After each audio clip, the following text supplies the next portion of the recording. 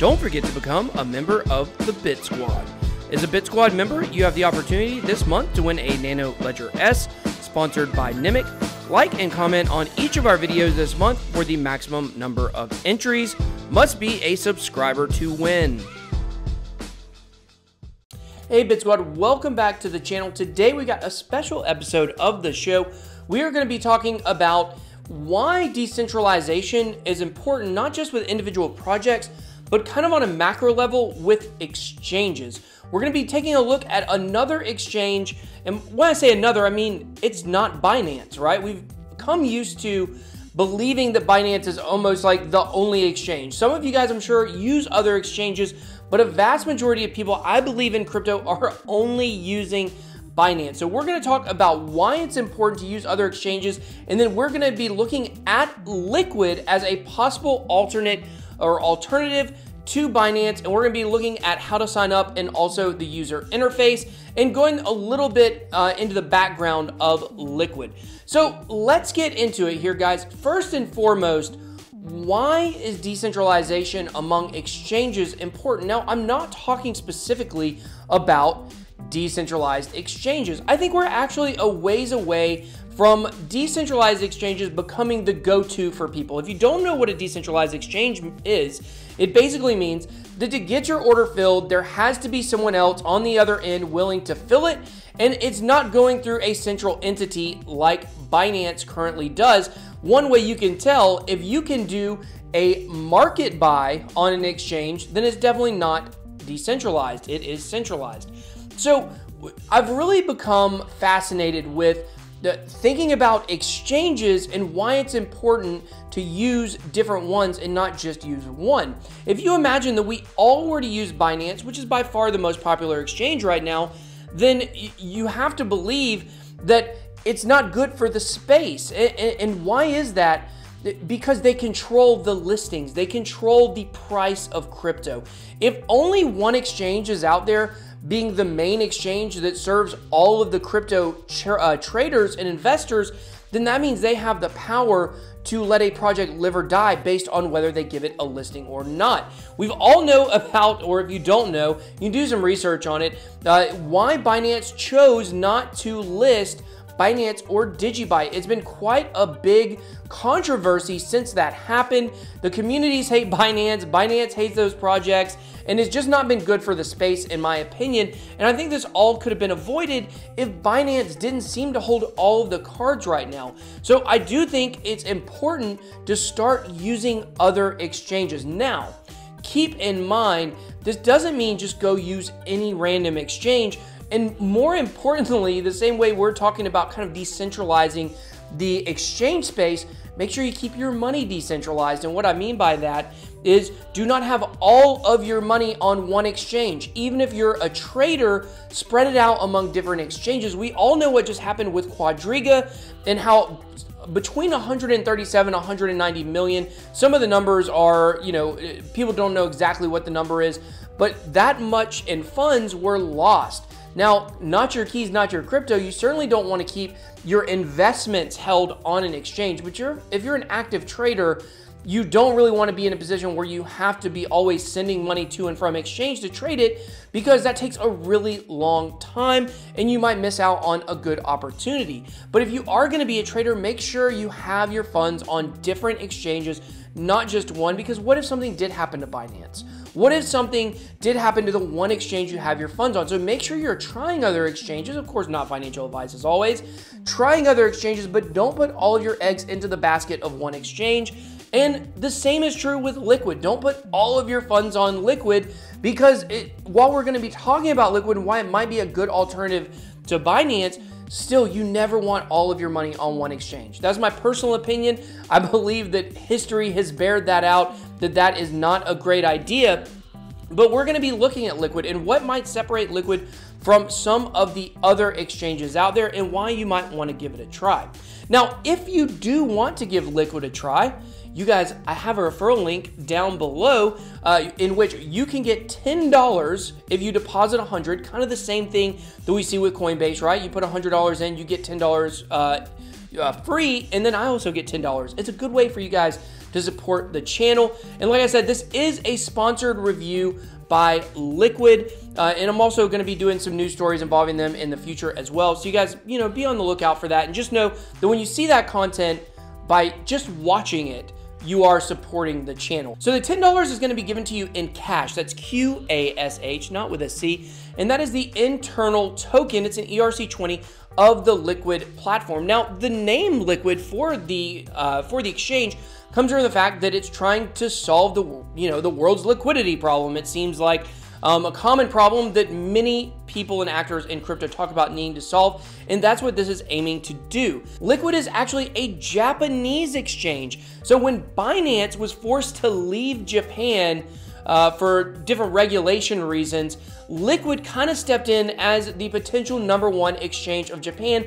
And if you don't know, Japan is crazy about cryptocurrency, much more crazy about it than we are here in the West to this point. So that gives you a lot of reasons to believe that Liquid is going to be very successful. I would say it already is very successful. I remember doing a news story on it a while back when it was one of the first exchanges to list XRP as a tradable pair and things like that. And of course, we all know people love XRP. A lot of people do.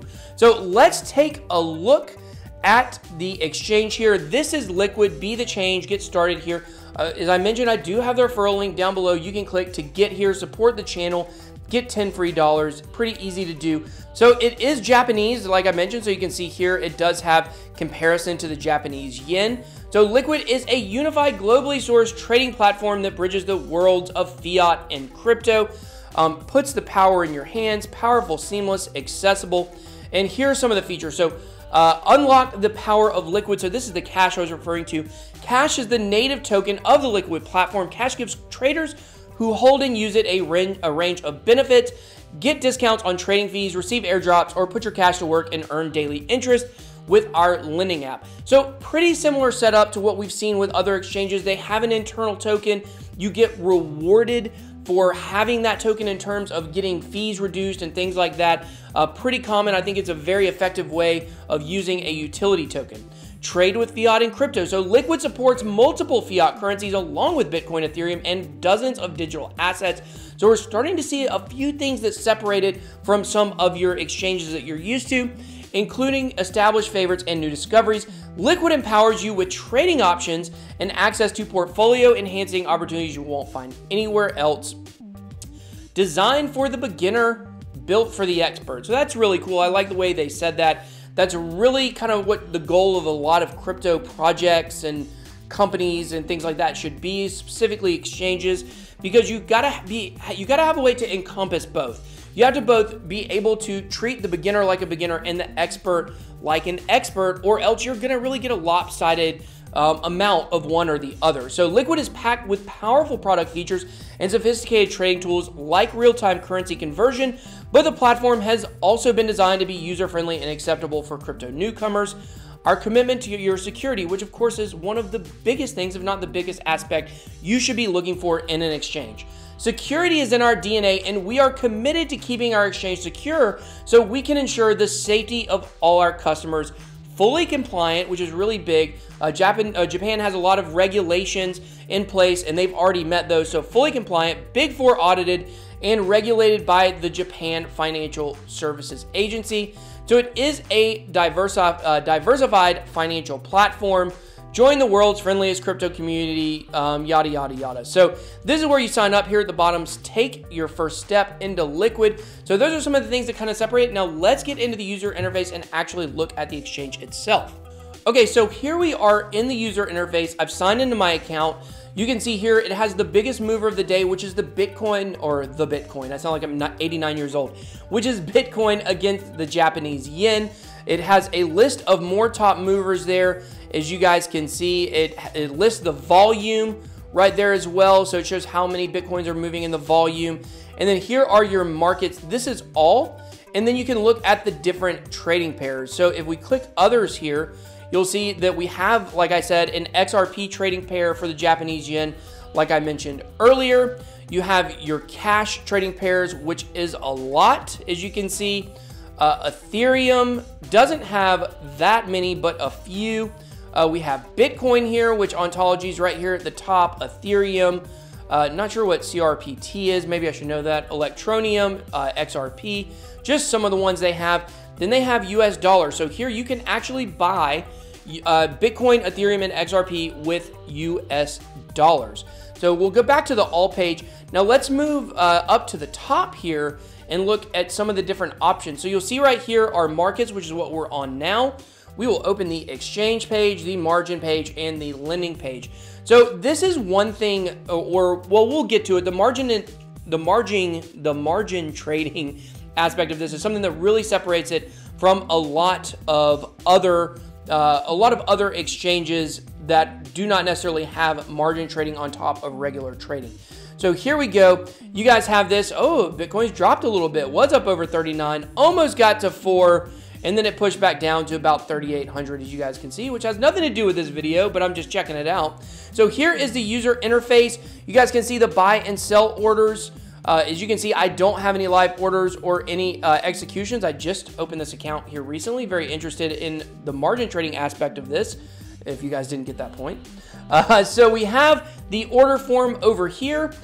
You can do a market order, as I was talking about. To be honest with you guys, when I'm making trades, I prefer to make market orders for the simple fact that it goes through instantly. Now, if I'm trying to play a long game and some trading, then yeah, I'll get into the limit orders, which is where you set your price, but the market order is gonna buy right at that exact number that it is at the moment, unless, kind of like for BitTorrent token, for instance, the limit or the market orders weren't really working because there was so much volatility in between one Satoshi, but usually it works pretty easy.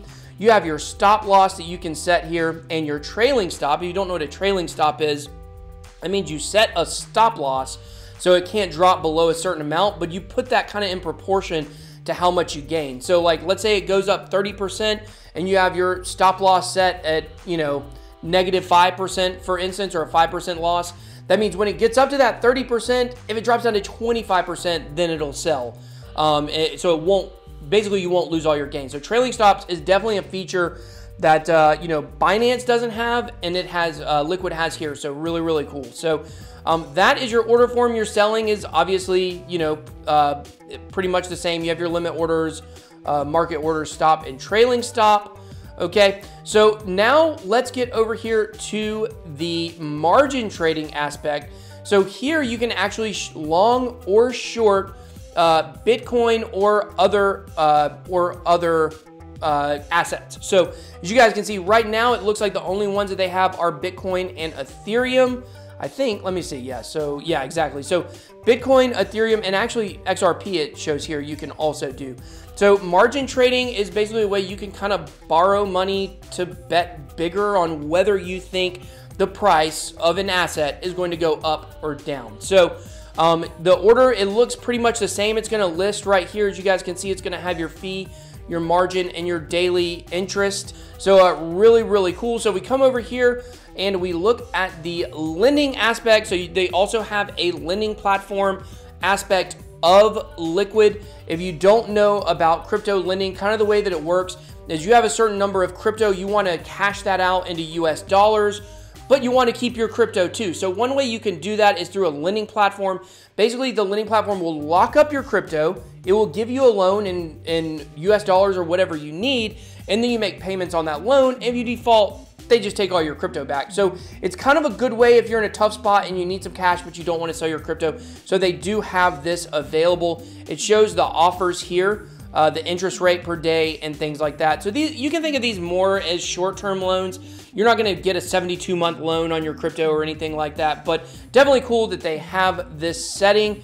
And they also have an affiliate program. So I've already talked about it a little bit. If you refer people through your link, you get $10 in cash, QASH, and the person who signs up will also get it. So that is Liquid in a nutshell. It's got a lot of really powerful players in the game behind it, coming from coin and cryptos, kind of merging to create this Liquid exchange. I think it's going to do very well, and the more that we move in crypto, the more important it is to diversify into different exchanges, learn how to use other exchanges, and make sure you're just being safe with your money overall. So I hope you guys have enjoyed this review. It was sponsored, as I mentioned, but I hope that even if you're not interested in using Liquid as an exchange, that you kind of understand the concept of what I'm referring to when I talk about decentralizing exchanges and the power that one exchange may have over the entire space. It's not healthy, and it doesn't line up with what we talk about in cryptocurrency in terms of decentralization.